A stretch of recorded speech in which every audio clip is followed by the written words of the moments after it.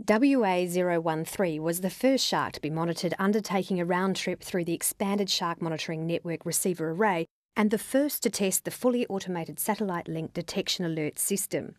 After travelling westwards, where she was detected within a few kilometres of Chatham Island on May the 17th and May 19th, WA0013 returned eastwards and crossed the SMN Bald Island receiver line on May the 23rd. She was redetected crossing the SMN Bald Island receiver line on June the 16th, and then at Chatham Island and Hamelin Bay receiver lines on June the 24th and 28th respectively. On July the 2nd, 2012, WA0013 was detected by 4 SMN satellite-linked VR4G receivers at Cottesloe, North Cottesloe, City Beach and Ocean Reef.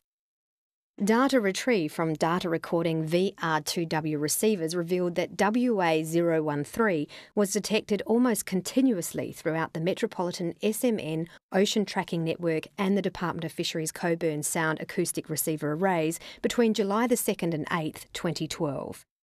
During that week, she generated further detection alerts at VR4G receivers stationed 3.5 kilometres off Trigg and at Scarborough, Floreat, City Beach and Leighton. Just over 3 weeks later, WA0013 passed through the SMN receiver line off Hamelin Bay and 3 weeks after that through the SMN Chatham Island array. She was last detected off Bald Island on August the 25th, 2012.